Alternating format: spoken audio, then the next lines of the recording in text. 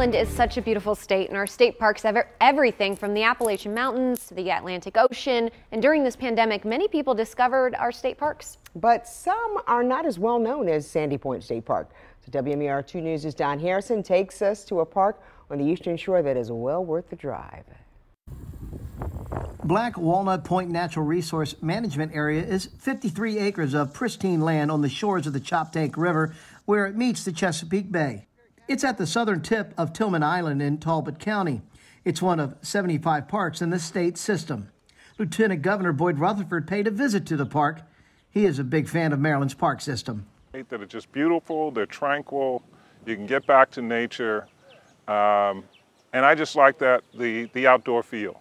The outdoor feel is in abundance here. The Black Walnut Point Inn Bed and Breakfast covers 5 acres and has 4 rooms and 3 cabins on the Choptank. People come down here to get away from people. Paul Zuber and Tracy Staples are the innkeepers here. They see how people come here to get away from it all. Because people are sleeping in the hammocks, they're hanging out by the pool, meditating, doing yoga, fishing, but mostly people don't do anything except look out over the water and enjoy the view.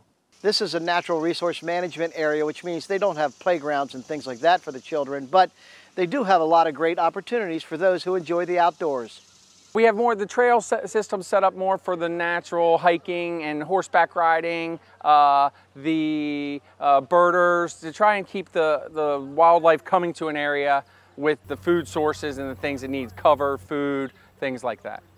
With water views and natural sites like this, it's easy to escape from the pressures of life. And if you're the kind of person who has trouble relaxing and letting go, this is the place for you. Well, even people that have a hard time doing nothing can pretend they're doing nothing here.